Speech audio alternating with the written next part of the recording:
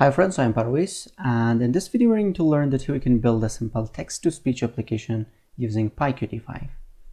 Now, before starting our main topic, if you're interested in learning Python GUI development with PyQt6 and Qt Designer, you can join my course on Udemy, and that's about 14 hours training course. And there are different parts in this course, and also always I'm updating this course.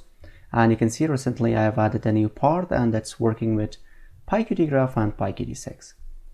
Now for this we are using QtTextToSpeech module. Now QtTextToSpeech module is available in PyQt5 and it's not available in PyQt6.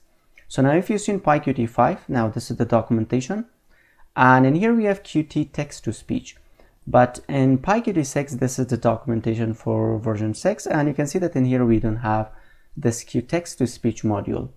And when the new version of PyQt has been released, I will update my discourse and I will add the functionality for the QtTextToSpeech. But for right now, we are going to just learn this module in PyQt5. And you can see that the QtTextToSpeech module enables a PyQt application to support accessibility features such as text-to-speech, which is useful for end users who are visually challenged or cannot access the application for whatever reason. Now, the first thing is that we are going to style our main GUI application, and for this we are going to use Qt Designer. So I'm going to create a main window application. Let me just click on create. So this is my main window application. Let me just make it a little bit smaller. We need to remove the status bar. Also, we need to remove the menu bar, and here we can change the window title, for example, to text to speech. Also now in here we need to add a label. So let me just from here grab the label. So this is the label, and also I need to add a line edit. Where is it? Yeah, this is the line edit. Also we need to add a push button in here. Let me just grab the push button in this section. So first let me change the text of this label, and I can just make it to text and like this. We can change the size of this, the font size, so you can just change this to 12 bold, and this is our line edit. And you can change the object name, but I'm not going to change this because I have just one line edit, and I'm going to just leave it as a line edit. So this is the object name that we will need this when we have coded. So now in here just we are going to change the font size to 12 bold like this, and this is our push button. Also the object name is push button. We don't need to change this. And let me change the font size to 12 bold, and in here I can change this to, for example, say. After this, so let me just make it like this. Now I can just grab this and I can make the layout horizontally. So this is the first widgets that we need. After that we are going to add another label in here, and let me just grab the label. Also I need to add a combo box. Let me just grab this in here.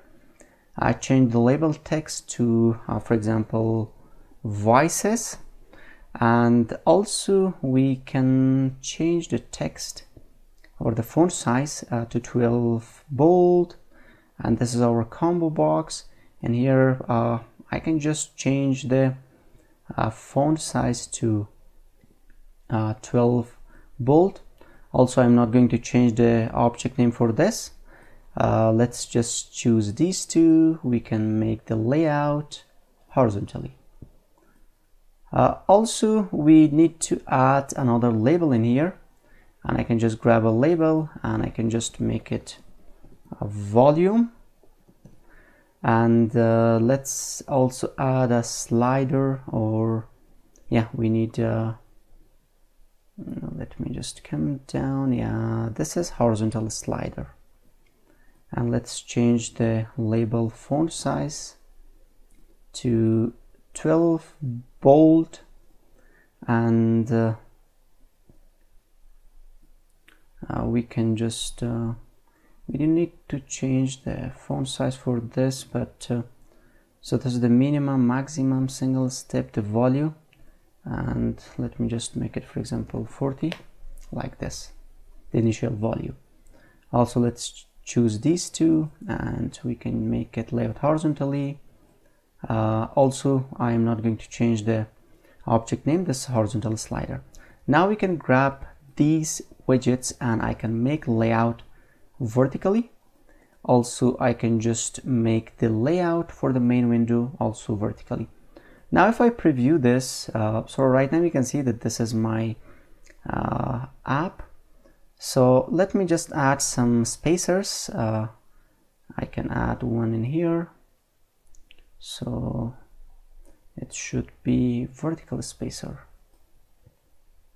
and let's just add one in here. And first let me preview this, and now it's looking much better. So right now we don't have anything in here, and in this section we can write something. Okay, so after doing this, now it's time that we save this file. We have text, voices, and also volume, and these are the widgets that we need. Now I can just say file, save, and from here I can just choose my projects. So in here this is my YT tutorial, and in here I can just choose my folder first. So where is it? Yeah, it should be in here. And let me just change this to text to speech, make it like this, and I can save this in here. Let me just save it, and now in here if you see that we have text to speech in this section. Now let's convert this file to .py file. So I'm going to just open my terminal. I can just say PyQt5, and after that I can give the name of this. So this is text to speech, and this is .ui. The output should be, for example, text to speech.py. So now it is converted, and you can see we are going to just so right now if I run this, you will see that I'm seeing the design in here, my app. So let me just say from PyQt5.qt Qt widgets, I'm going to import just Q main window, and let me just use Q main window in here. And now if I run this, you can see that I'm seeing the same result in here.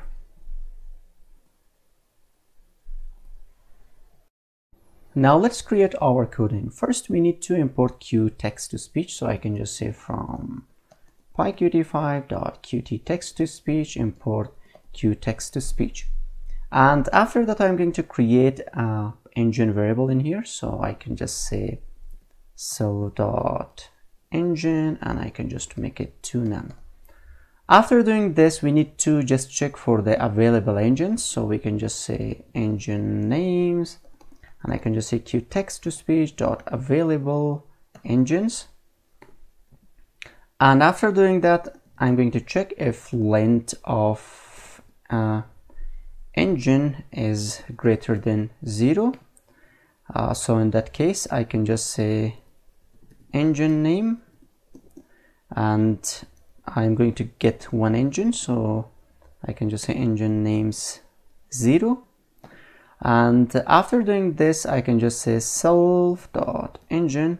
I want to set this engine to the engine variable that I have created, and I can just say QtTextToSpeech and engine name. So after doing this, also we need to get the voices from the engine, so I can just say self.voices, and I'm going to just create an empty list in here. And after doing this, I can just say for voice in self.engine.available voices, and now I can just say self.voices.append. I'm going to append the voices. I want to append the voices to the list that I have created, so I can just say voice, And after doing this, now we need to add the voices to the combo box that we have. So I can just say self.combobox.add item, and I can just say voice.name. Okay, and also in the else case in here, I can just say self.pushButton.set enabled, and I want to just make this to false. I want to disable that. Okay, now let's also in here, I'm going to create a diff state changed for my engines, and in here I can just say diff state changed, and I can add a state in here, and now I can check if state, if this is QtTextToSpeech dot state dot ready. So if this is the case, in this case we can just say self dot push button dot set enabled, and I want to make this to true. So now let's just add this in the in our engine, and the state changed. So in here, in this section, I can just say self.engine.state changed dot connect, and I can just say self not select self.state changed. Also, we need to create another method, and that is for connecting for the button. And in here I can just say diff say. So first I need to just say self.pushButton.set enabled, and I want to just make that to false. And after that I can just say self.engine.set voice, and here I want to set the voice. I want to get the voice from the combo box, and after that I want to set that. So self.voices, and I can just say self.combobox.current index. And also I can set the volume, so self.engine.set volume, not set voice, but it should be set volume. And I can first typecast this to the float, and first I need to get the value from the horizontal slider like this, and after that I can divide that with the 100. Okay, so after doing this, now I can just say self.engine.say, and here I need to get the text from the line edit. So line edit.text like this. Now after doing this, let's connect this with the button that we have, and that should be push button, and let me just find that. Where is the push button? Yeah, I'm in here, and I can just say self.pushButton.clicked.connect, and I want to connect this with the say. So now let's run this, and if I say hello world, and now you can see that the two voices, we have these two voices are available, and if I click on this, and let me just make it bigger. Hello world. If I change this to another one, hello world. Let me just say, please subscribe to my channel. Please subscribe to my channel. Please subscribe to my channel. Please subscribe to my channel. Please subscribe to my channel. So like this, you can use QtTextToSpeech module, and you can build a simple text-to-speech application using Python and also PyQt5.